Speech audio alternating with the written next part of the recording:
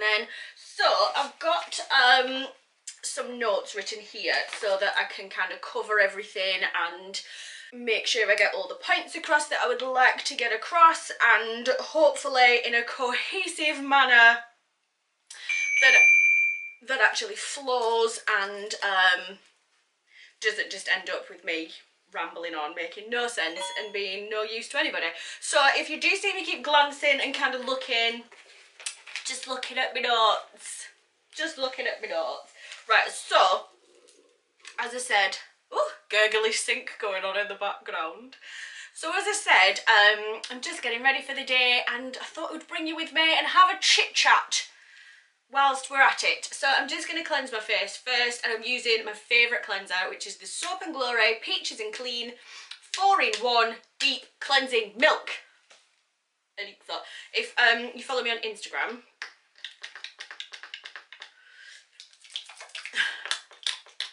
hello, please don't run out.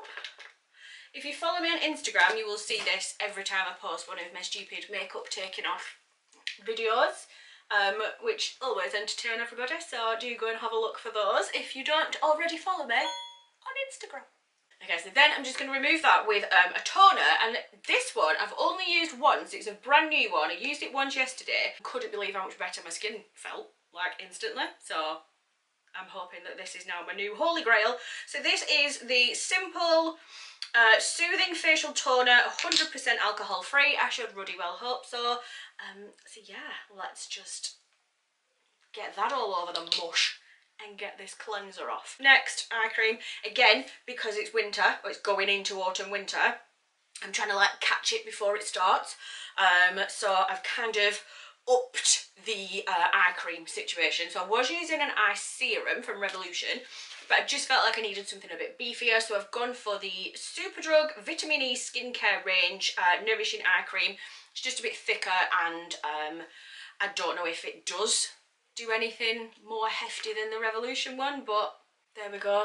That's just kind of how I feel like it's working. Oh my god, I love this cream. It's so like just glidey. There's no glidey. Why did I say that like that? It just glides. It doesn't stretch and pull at your skin, but it doesn't feel oily and greasy either. Like, I just love it so much. Yeah, I just feel like it's a bit more like oomph to it than a serum at the moment, because I have noticed the fine lines are coming. Not impressed. There we go, comes to us all. Oh, I nearly forgot my serum. I've got the Revolution Bakucho serum, which I love. It's purple, I mean, hello. I kind of catch myself doing this thing where I'll plan a video, or I'll think, oh, I'll make a video on that because I find it really interesting. So if I find it interesting, maybe somebody else will find it interesting. But then I kind of talk myself out of it, thinking, why do you want to speak on that? You're not the authority on that subject, whatever it may be. But then I think, who cares? Nobody's the absolute authority on anything. Who cares whether I am the authority on what I'm talking about or not? I'm allowed an opinion. It's my channel. My favourite Johnson's face cream. Love it! This is the one I panic. If I'm down to like my last bottle, which I've just opened this and this is my last pot of it, so I'm going to have to go and buy about 4 more. Like, I have to have a stock of it just in case they ever stop doing it. St. Ives used to make a shower gel, and I absolutely loved it. It was the only shower gel ever in the world that exfoliated my skin, left my skin really nice and clean and fresh, but didn't dry it out, didn't make it feel tight. Like, it was just the best shower gel I've ever used in my entire life. And obviously about 6 months after I discovered it and was absolutely using it religiously, they discontinued it. And I think you can get it in America, but obviously I'm not in America. So if anybody goes to America and would like to bring me some home, that would be marvellous. Thank you very much. Skincare done. We are clean as a whistle, ready to cover it all up again.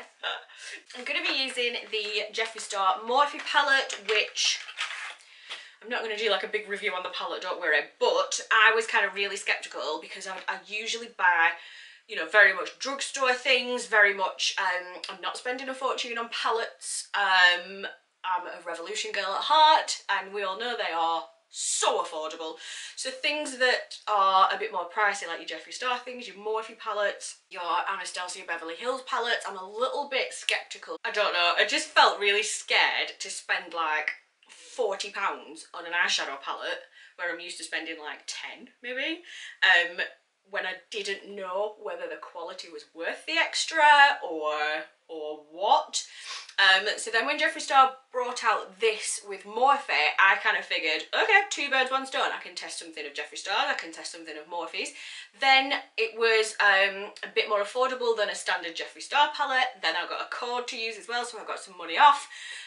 So yeah, so tried it and I've been obsessed with it ever since. Like, it's incredible. I'm so happy. So yeah, I'm just going to use this one again because I'm really enjoying using it. So we're just going to go back in with this one. Okay, let's get into the main situation, Ms. Kylie Jenner. I'm just going and colour correcting with the Revolution Conceal and Conceal and Correct, sorry, in Peach. So yeah, Miss Kylie Jenner. So Kylie Jenner is the youngest of the Kardashian Jenner clan. I think she's 21, 22 now. Obviously she was kind of born into the fame of it all, which must be mental. Like, people love to rag on the Kardashians and the Jenners, but oh my god, imagine growing up under that scrutiny. Like, yeah, they've got loads of money, but people act like money will solve everything and you're just, you know, you're totally untouchable if you've got a certain level of money. Like, that's just rubbish. You're still a person. Like, yeah, you can probably cheer yourself up a lot better and a lot quicker, but you're not immune to people being nasty to you or judging you or staring at you or, you know, not being able to just pop to the shop for some milk. Like, it just must be amazingly just weird. Growing up the way she's grown up, like, can you imagine? Can you imagine? I can't imagine. That's the thing, I cannot imagine. I can't. See, this is why I need notes, because I'll just go off and waffle. Okay. Right, now I'm going to brighten the eye with the Conceal and Hydrate in C0.5. Just going to use that as a bit of a base for my eyeshadow, and obviously with it being a lot lighter than my skin tone, it'll make them pop. Okay, so in 2015, if you didn't know, Kylie Jenner launched a makeup line, and I think it was just called Kylie Lip Kits at the start. And that's pretty much all she sold. It was just the liquid lip colours with corresponding lip liners, and that was that. In 2016, I think, the company changed to Kylie Cosmetics, and then we had things like eyeshadows. This March, so 2019, the business valued by Forbes at $900 million. So then you put that with Kylie's other assets, and that gave her a net worth of $1 billion, which is insane. It's actually insane. Whether she's the first one to do it, whether she's had help or not, whether she's self-made or not, it's incredible. For somebody to be worth $1 billion, like, how incredible must that be? Let's face it. And I think at the time, Forbes actually used the phrase first or the youngest self-made billionaire. And oh my god, what an inflammatory statement that was. Like, I get if she wasn't the first, I get if she wasn't the youngest, like, I get if they've got that wrong and, you know, they've maybe overlooked other people for a variety of reasons. That absolutely is an issue, but it's just not the one I'm talking about today because I don't know enough about it, to be honest, which in itself is probably a problem. The bit I want to talk about today is the absolute just vile things people were saying because she hasn't started from where they're at. And that was the crux of it. That was the thing that people were really kicking off at. It was like, she's not self-made because she already, you know, was born into a family with money and she already had contacts and she already had this. And it's like, okay, she still utilised it efficiently. What are you doing? And that is what I want to talk about because it made me really, really sad. Before I get into the sadness of it all. Right, I'm gonna go in and put down a transition shade, and I think I'm just gonna use this one, called Lynn. Yeah, it just made me sad. Like, I'm in no way like some weird Kylie stan. at all. Like, this isn't a whole leave Kylie alone. Like, I'm sure she doesn't give a toss about what I think of her or what anybody else, you know what I mean, like she cares what my opinions are. But the thing that made me sad is I can't stand it when people are like that.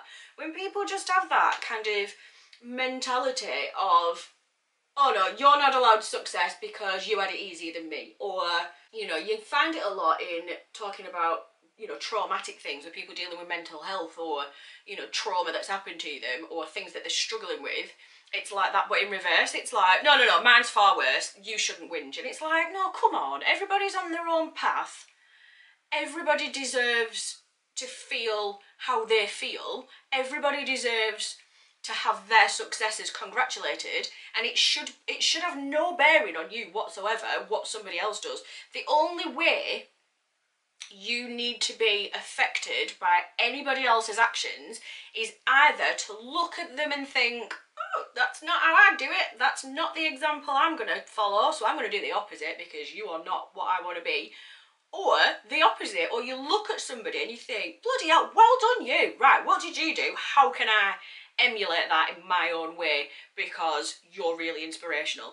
That's the only time anybody needs to be affected by somebody else. The rest of the time, they don't need to affect you on a personal level. You can just observe it and go, huh, and carry on. I will say there's quite a bit of fallout in this palette, so if you're wearing black leggings like I am, and you're doing this and tapping your brush over your leggings, you may get a little bit dirty. Right, I'm thinking I want to do like quite a natural, I'm thinking like goldy, kind of glowy, highlight, quite kind of warm foundation. So I'm thinking of going for like kind of browner tones on the eyes. What do you reckon? Oh, I'm so excited. So I think I'm going to start with Boss Angeles, which is this gorgeous warm brown colour in the middle, and I'm just going to start whacking that Don's me crease. I don't want to be like preachy about it. I want to see, like, if you follow me on social media, particularly Facebook or Twitter, like, I try my best to be so encouraging to people and support people, because I want to see everybody doing well. I want to see everybody happy and successful, however that looks to you. Like, every single person sees success completely differently. What I think makes me successful might not be what you think makes you successful, and that's fine. I think though, money is the one that we all kind of think, well yeah, if I had loads of money that'd just make everything brilliant, and like, I don't think so. Yeah, for me it was like trying to work out what people were mad at. It was like, are you mad that she is a billionaire?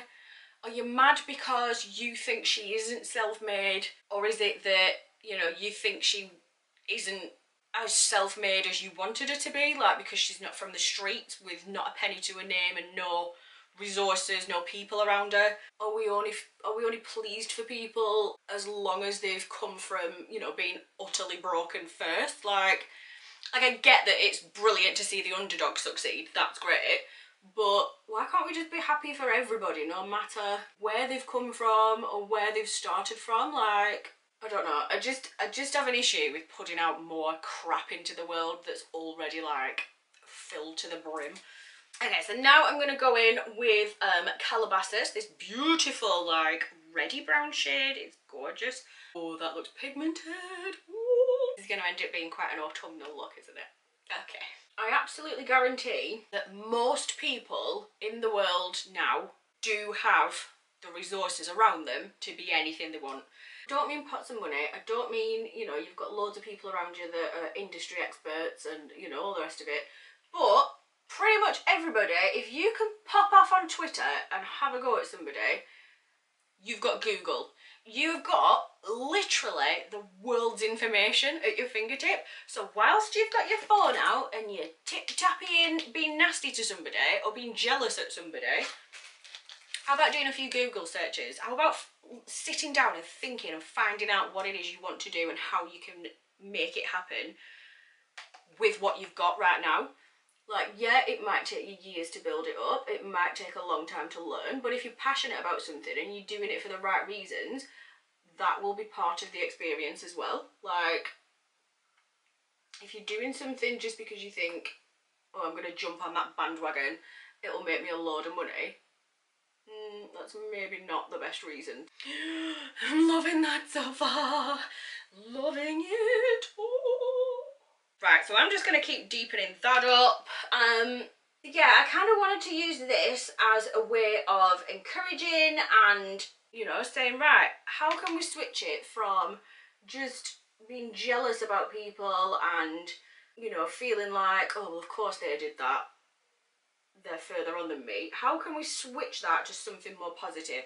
How can we make that about everybody getting a piece of the pie and everybody being super successful in what they want to do? Jessica Christmas, I'm loving this palette so much. So the thing is, if money is the end goal, if it's, you know, kind of, well, of course you've made loads of money, you've come from a rich family and you've come from this and you've come from that and I haven't, and I've not got a rich family and I've not got all these experts at my fingertips. It doesn't matter. If the end goal is still being comfortable with money and being successful and having that kind of, you know, super successful, lucrative business, project, enterprise, whatever you want to call it, that's the finish line. It doesn't matter where you started. If you want to finish here and you're starting from here, but somebody else is starting from here, you can still get there. It's not a race. It's not about who gets there first. It's about just getting there. And it's going to take you longer. It's probably going to be tougher because you're going to have to learn about 75 million things. You're going to have to go and find things, whereas this person might already have that around them to just click the fingers and make it do what it does. But that doesn't mean you can't get there. The main thing I got from that whole situation was people were pissed because she was being referred to as self-made when people felt like she'd had too much of a good start. Oh my god, I've rarely been able to build up a crease to that depth just with one colour, just layering it without it going patchy and without there being like a ton of fallout on my face. There is zero fallout on my face. And there is absolutely zero patchiness. It's incredible. I love it. Go and get one. Let's look then at what I would say being self-made is. To me, I think step one would be to find your passion.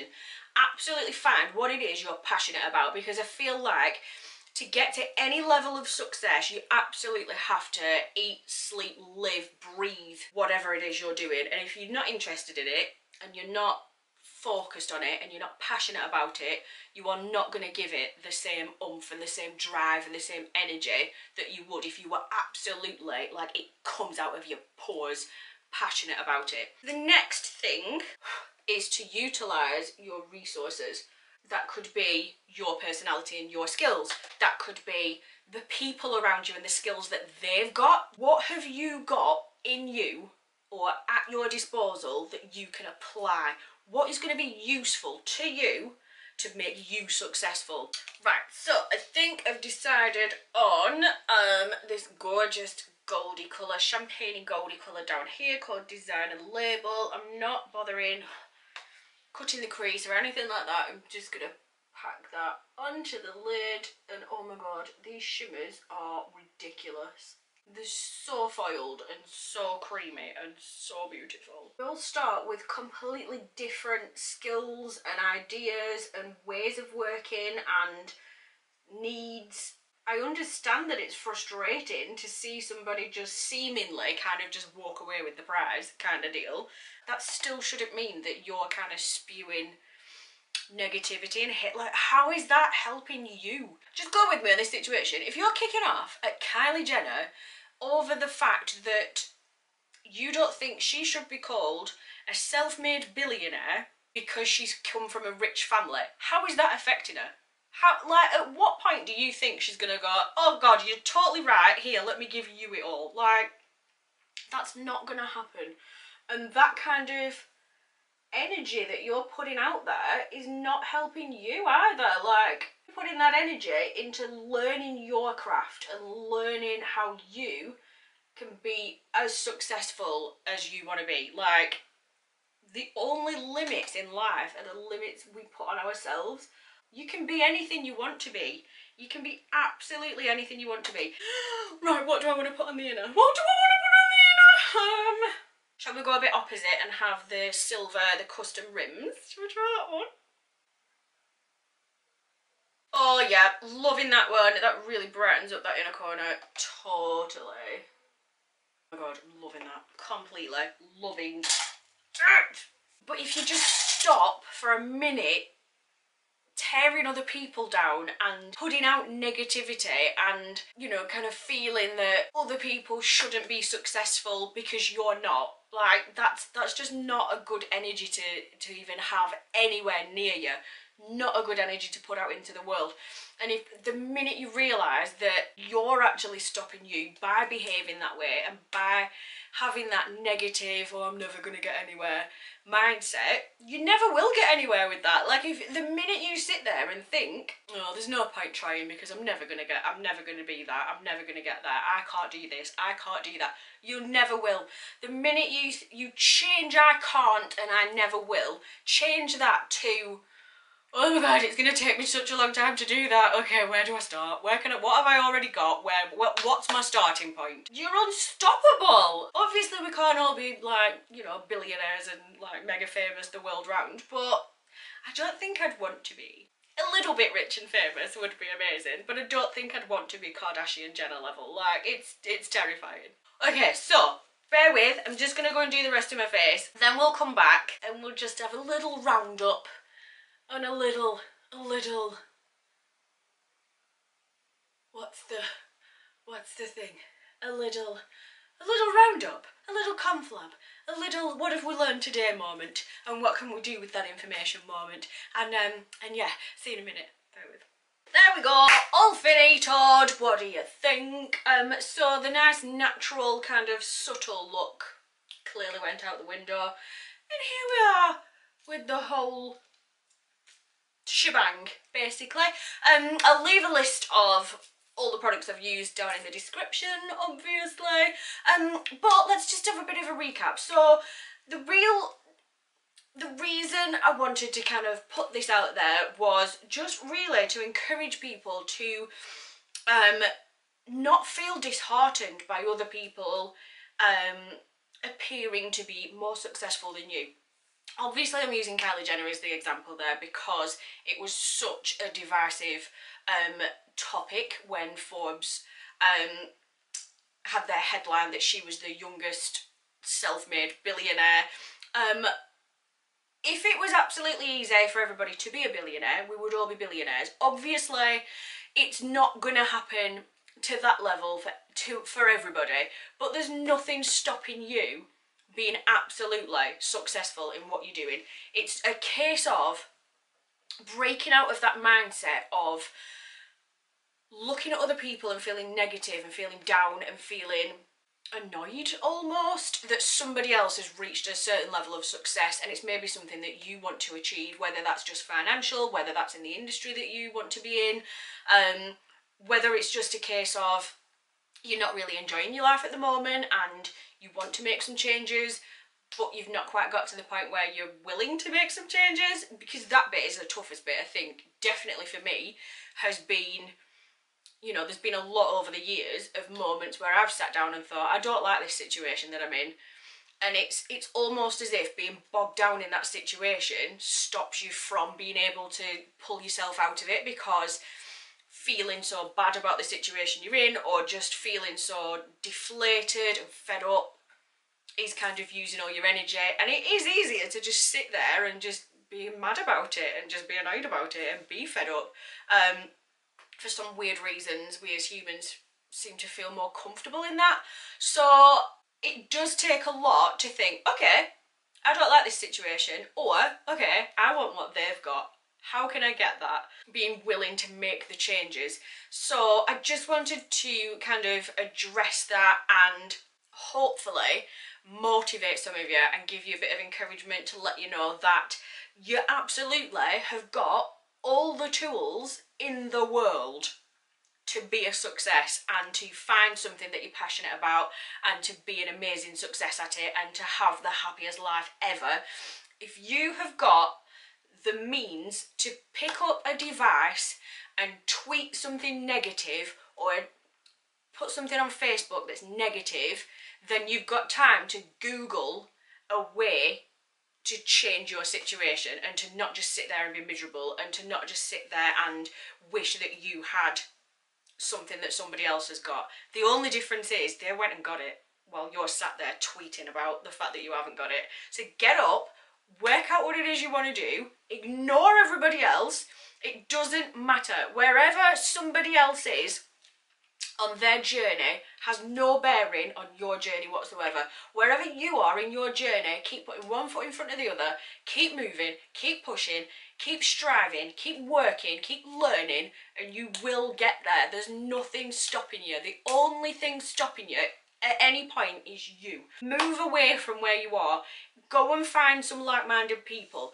Research methods of manufacture or design or whatever it is that you want to do.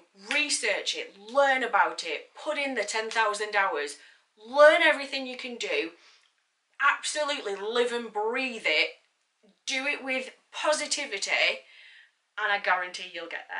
So I hope you've enjoyed this little get ready with me. Please go and give me a big thumbs up down there. Leave me a little comment. I love it when you come and comment. I've had some of the most beautiful comments recently. It's been so nice. So thank you so much if you've left me some encouraging words. I really appreciate it, and I appreciate all of your support. So make sure you subscribe if you haven't already. And yeah, just make sure you have the most amazing day, whatever it is you're doing for the rest of it. Why don't you just watch another video if you're not doing anything too exciting? And I will see you in my next one. Have a great day. Bye.